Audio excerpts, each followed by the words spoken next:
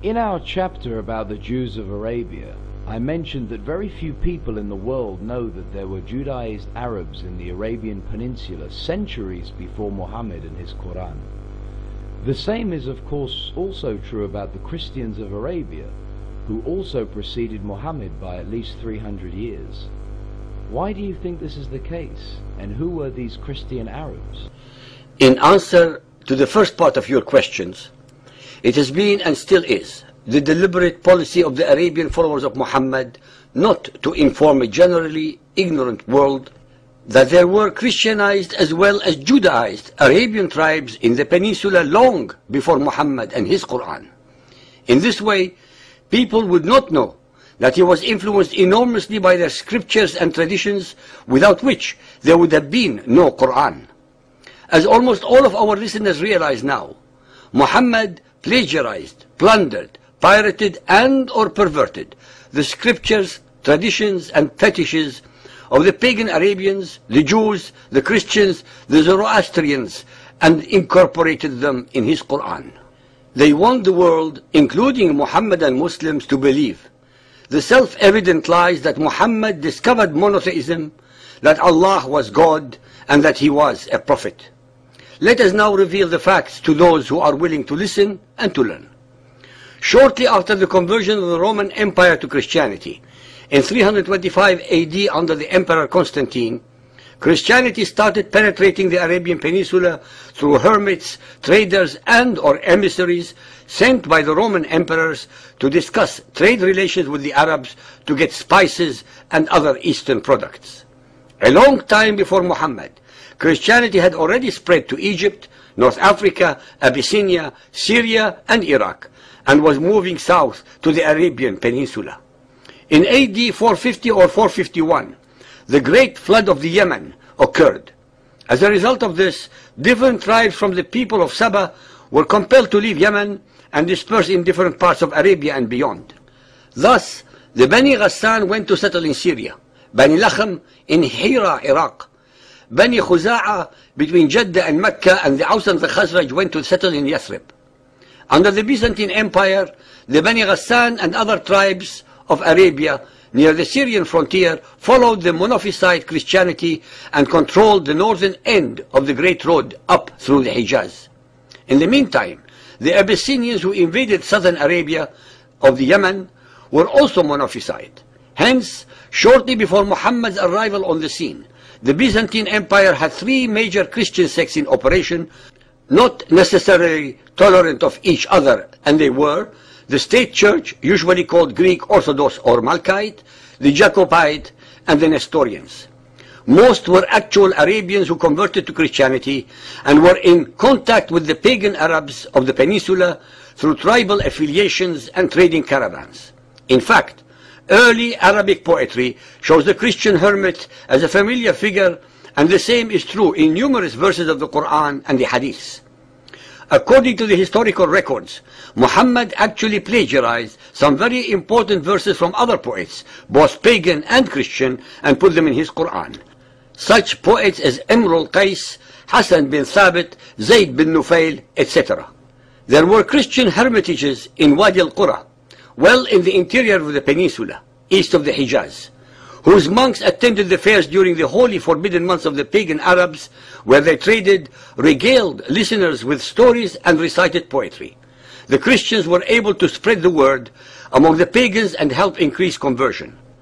Arabic history relates that Christianity was introduced into South Arabia by a Syrian monk called Faymiyun, Fimian.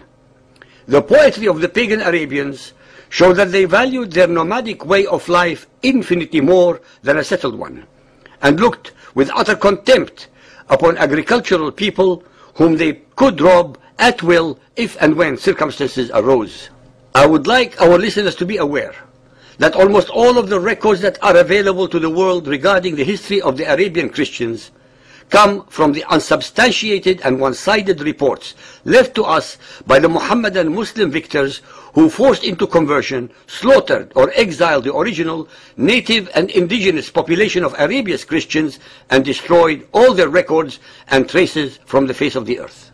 Since most of the Christians were associated with the civilized society, they too, like the Jews and the Judaized Arabs, occupied the most fertile areas that they could find among the tens of thousands of square miles of otherwise scorching and sterile desert.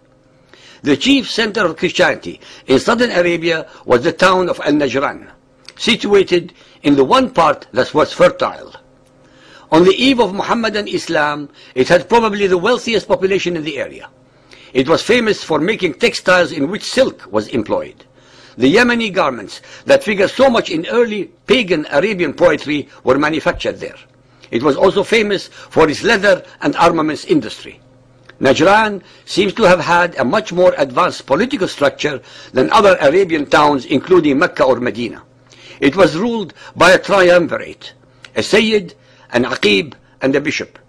The Sayyid acted as chief sheikh in the same tradition of Arab tribal leaders who dealt with all external affairs, exchanged treaties, controlled commerce, acted as host at the periodical fairs, and led military expeditions. Al-Aqib seems to have dealt only with internal affairs such as administering the municipality and policing the city. The bishop was supreme in all ecclesiastical affairs and ruled over all the clergy and monks who formed a considerable section of the community. It was through this town, which became the center of Christianity in the Arabian Peninsula, that the Christian message was spreading. Envied by pagan Arabs generally for the great wealth, the people of Najran were nonetheless held in great esteem for their nobility, and the ancient poets seem to have regarded them as the noblest of the Arabs. This was, of course, at a date much earlier than the false pretensions of the Quraysh of Mecca, whose repute for nobility became only recognized after the spread of Muhammadan Islam and based entirely for their kinship to Muhammad. Like Mecca, the Arabian Peninsula had several other holy places of pilgrimage called also Kaaba, one of which was in Najran even before the arrival of the Christian Arabs. The Byzantine emperor spent a lot of money building a very imposing cathedral as a frontier bastion to impress the pagan Arabs as well as a center to spread Christianity. This is described as a very splendid edifice adorned with marble and mosaic that had to be transported all the way from Syria.